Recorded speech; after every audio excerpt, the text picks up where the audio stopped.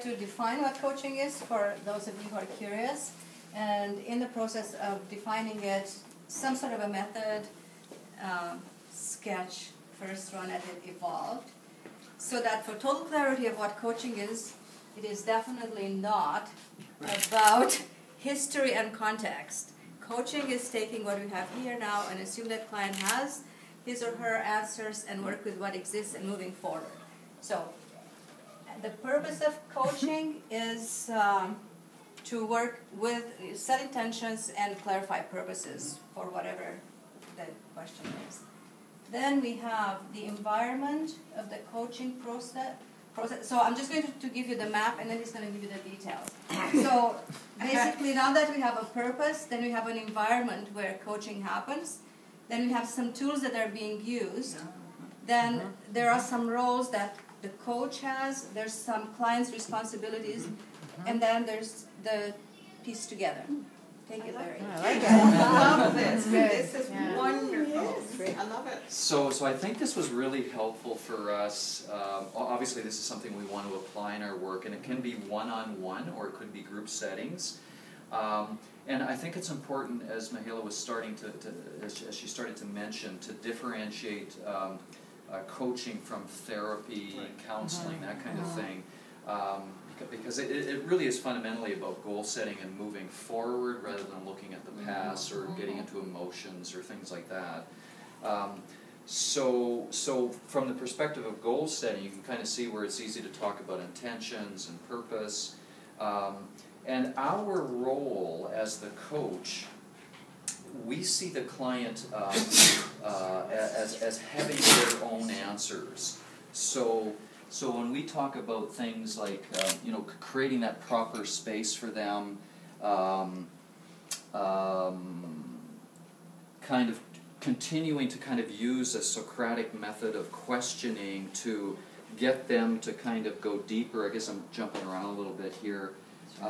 So it's important for us to listen, to ask the appropriate questions, and let them come up with their own answers, and to give them feedback. If we're moving, and to mirror. If we're moving in the right direction, if this is unfolding towards something that gives them greater clarity again about the intention and about the purpose. So our role again as a facilitator is really to kind of witness this unfolding with compassion, and to really kind of hold or host that space for them, that it's a safe space for them to kind of unfold to their own answers. The client's responsibility really is to kind of own this process of unfolding. So they're moving really into self-awareness. They're taking responsibility for the actions. We try and get them to commit to, what are you going to be doing next week? To try and set some goals and kind of hold them responsible for that, and to continue to invite them to generate possibilities. They may come into this process with really mirrors on, and our goal is to really try to invite them to kind of open up and look at different kind of possibilities together. It's again making this commitment to each of us that we're here to support them in this process of moving forward, and that of course that they're committed, to if they've got an agreement about setting a goal for next week or next month or whatever, that we're going to try and hold them accountable for that. That's the one thing I'm not seeing.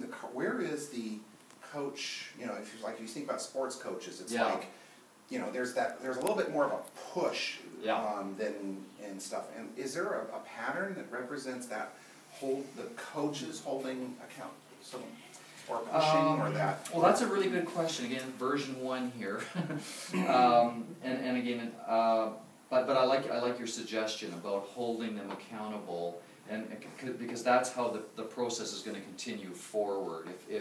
And that's our role. I mean, they have to make that commitment to naming, what it is they're wanting to achieve, and what they're going to do this week to achieve that. And our role is really as the second session, because this could be 4 weeks, it could be 8 weeks. We're seeing them once a week for 12 weeks or 30 weeks or whatever it is. So the second session really would be a recap of, well, where are you with respect to the goals that you shared with us for last week? You said this week you're going to do these 3 things. So let's recap as to where you are. So I'm not sure what card Christopher would kind of capture that, but that is an important element of our role as the coach. Although I heard that as maybe even a potential suggestion of where there might be sort of room within the language for that needing to be. Yeah, captured. it's feeling to me like I haven't found it. But it's not the pattern language of coaching.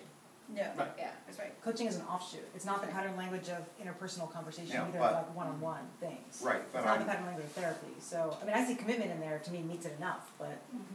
And even I was going to say, I don't want to go too want deep that into in. coaching, Yeah. but I want to see if there are other comments back to the map or other questions that take us. One thing that I think is really cool, and again in terms of applying it in sort of Yes. a different area, is this whole, like, you know, especially for the one-on-one coaching kind of a thing, the self as community and the moving towards alignment.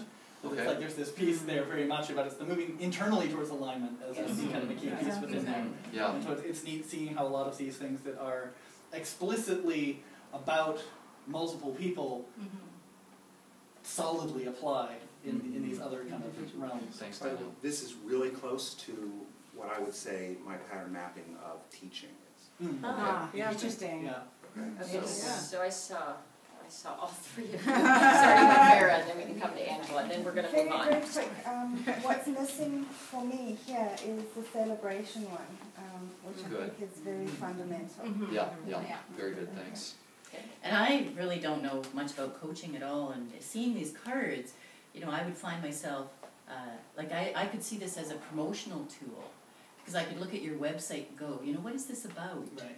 And look at those cards and go, oh, okay, so this is my responsibility, this is their responsibility, this is what we're thinking might happen here. So using the cards more as a promotional tool? Yeah. Whoa! Yeah. Thank you. I just wanted to add that when we read these cards, because they're not specific for one-on-one, we just eliminated the word group, so we use Great. the cards, reading them through that lens. Rewriting. To Nice. make it work, yeah. Great. Thank Okay. you. Angela. Angela.